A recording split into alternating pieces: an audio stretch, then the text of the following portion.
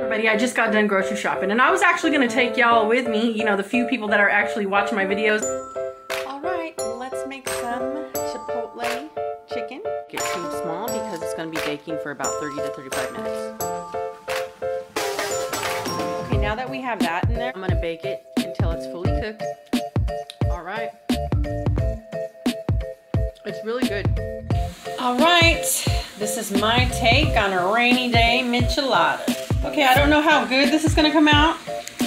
I'm not a professional bartender here, but let's do this.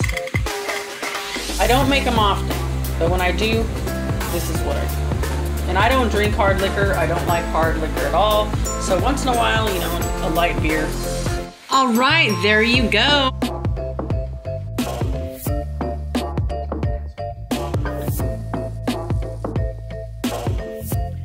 Okay, quick, simple, easy, budget friendly, tastes great. You can't ask for anything more.